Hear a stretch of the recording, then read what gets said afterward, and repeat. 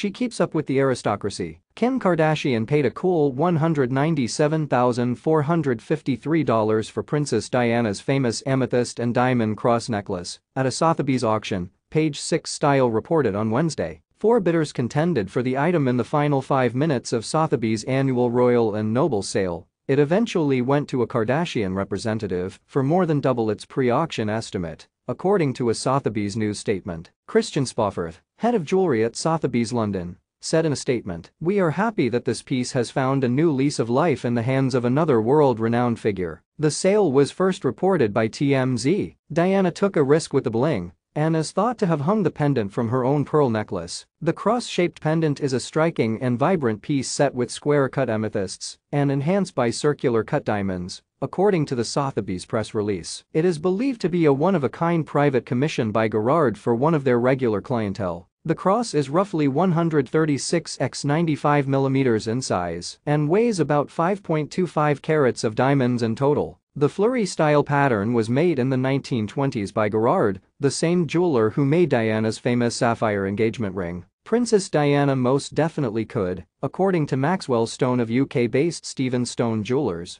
who previously told Page 6 Style that very few people could pull off an odd item like this. Diana's decision to wear the pendant on an unusually long chain, despite the fact that amethyst is typically associated with royal privilege, exemplifies her talent for displaying her collection of royal jewels in a distinctive way. She is unafraid to defy convention and alter ostentatious artifacts. Kardashian, 40, is well known for her affinity for vintage clothing. She made history at the 2022 Met Gala by donning Marilyn Monroe's Happy Birthday, Mr. President outfit. When Monroe serenaded John F. Kennedy at his 45th birthday celebration at Madison Square Garden in 1962, it was dubbed the world's most expensive dress. When Page 6 Style asked Kardashian's representative for comment on her most recent purchase, they did not respond right away.